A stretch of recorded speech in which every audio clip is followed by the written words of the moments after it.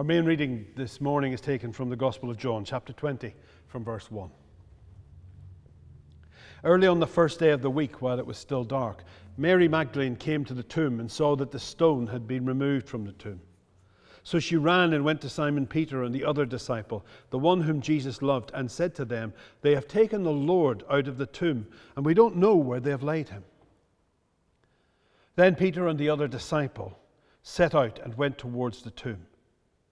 The two were running together, but the other disciple outran Peter and reached the tomb first. He bent down to look in and saw the linen wrappings lying there, but didn't go in. Then Simon Peter came, following him, and went into the tomb.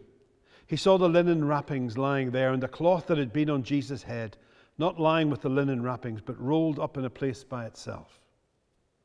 Then the other disciple, who reached the tomb first, also went in, and he saw and believed. For as yet they did not understand the scripture that he must rise from the dead.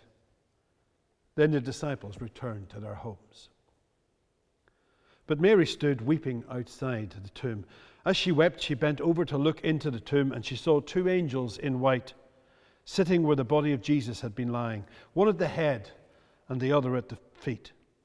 They said to her, "Woman, why are you weeping?" She said to them, "They have taken away my Lord, and I do not know where they have laid him." When she said this, she turned around and saw Jesus standing there. But she did not know that it was Jesus. Jesus said to her, "Woman, why are you weeping? Whom are you looking for?" Supposing him to be the gardener, she said to him, "Sir, if you have carried him away, tell me where you have laid him, and I will take him away." Jesus said to her, "Mary." She turned and said to him in Hebrew, "Rabboni," which means teacher. Jesus said to her, "Do not hold on to me, because I have not yet ascended to the Father, but go to my brothers and say to them, I am ascending to my Father and your Father, to my God and your God."